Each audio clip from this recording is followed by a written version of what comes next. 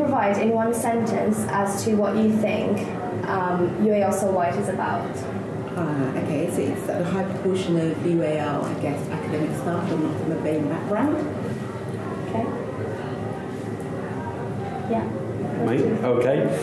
I think it's about rebalancing our university to reflect the diversity of our students, current and future, and the city in which we work. Okay, so I think it's about students who've got together who are kind of fed up of what the situation looks like, and so now they're airing their voice, and they've got people behind them, momentum behind them to keep on saying what they need to be saying. Addressing institutional racism within the art system and art education. More or less what it says on the tin, that the UAL is disproportionately white in relation to its student body.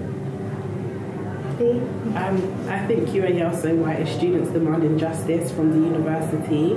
I also think it's a time for staff of all backgrounds to reflect about the diversity of not just the university but in which the society we live in. For me, UAL So White is about the students highlighting a very serious issue which needs to be tackled.